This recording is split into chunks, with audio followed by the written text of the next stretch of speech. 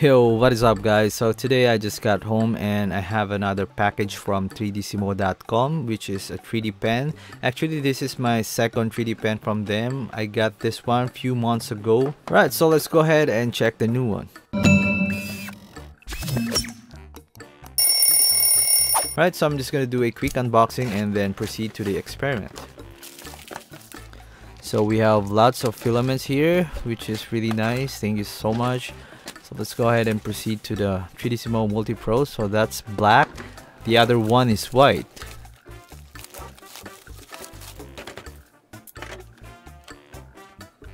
And there you go, we have this nice bag, and that's the 3dsimo multipro. So this is the 3D pen and it looks really nice. And this one is the power adapter. This one is, I think this one is for the foam cutter, and this one is the foam cutter. There's also a free lead for the soldering iron, and this one is the burning nozzle, and this one is the soldering nozzle. Now this one is the string for the foam cutter. Anything else? So we have this user's guide manual and some filaments. Right, so let's go ahead and proceed to the experiment. So before that, let's plug the power adapter, and you can see the screen turning on, and it will ask you for a tutorial, which I'm gonna skip for now. And the nozzle is now heating, so all you have to do is choose the type of filament that you're gonna use. So on my case, I'm gonna use hips. Then let's go ahead and feed the filament.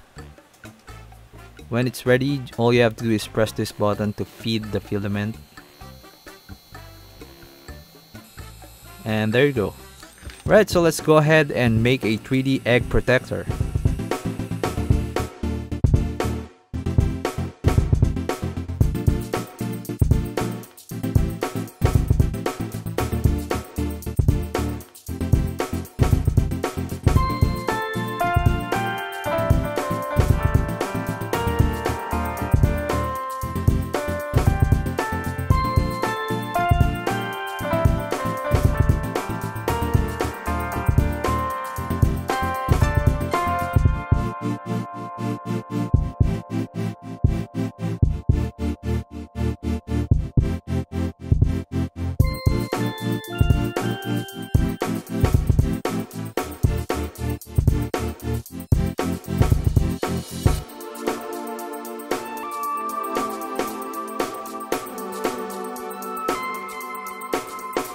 Alright, so our 3D egg protector is now done, and let's see if it will crack.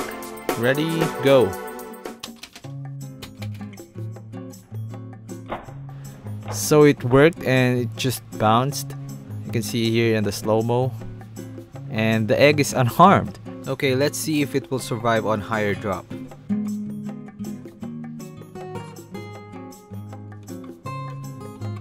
Alright, so let's do it. 3, 2, 1, go! Okay, so I guess that's a bit too high. So let's see that again in slow-mo.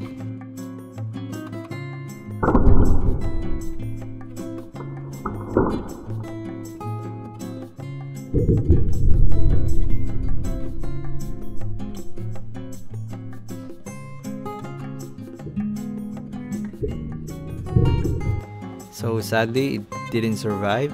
I think if you double the thickness of the filament, it will prevent the egg from hitting the table. Alright, so let's go ahead and check the foam cutter. So this is how you change the nozzle. All you have to do is plug it in like that.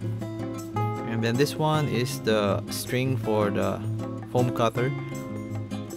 Just attach it on both ends and just tie it. So just make sure that it's fully stretched. And then this one is the base, so you can cut accurately, and then just screw it down. So that's it. Let me just plug the power adapter. You can also adjust the heat by pressing the buttons up and down. Then just press this button once to heat up the string. Then you can now cut foams like butter. Actually, this is so satisfying. So you can also adjust the angle of the base. So if you want the straight cut, like that, or if you want angled one, like so,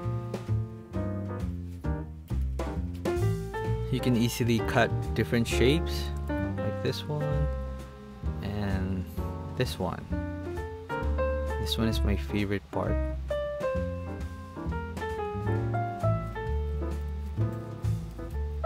That's pretty cool, huh?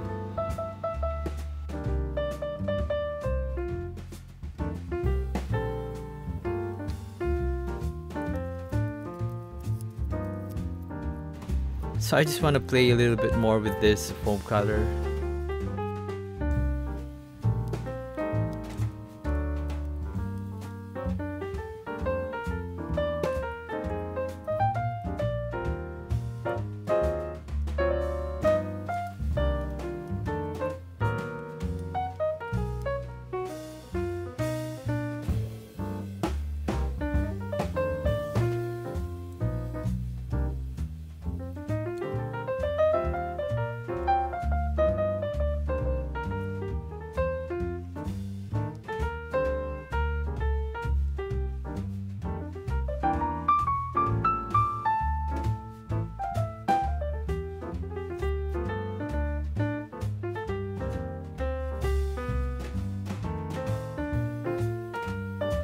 Alright, so let's move on to the burning nozzle. So let's just plug it in like that. And you can also select the heat.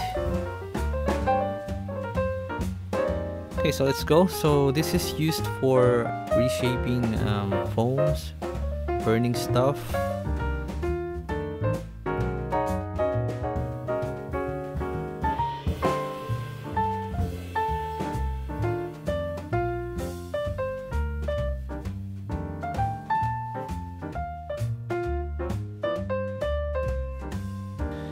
And you can also use this to burn woods, like this one. You can engrave your name.